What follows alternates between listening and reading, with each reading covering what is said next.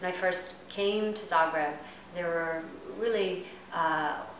only one or maybe two traditions of yoga, and it wasn't as widely known or accepted to practice yoga, and especially there wasn't the Vinyasa practice that we have here now, or the Ashtanga practice. So in the last 7 years, going from one studio to many studios and many practitioners, I see a real growth in the love, the dedication to the practice, and the continued education, which I'm really happy to see that people are taking the time to travel abroad and study, as well as study here at studios to become certified and deepen their practice.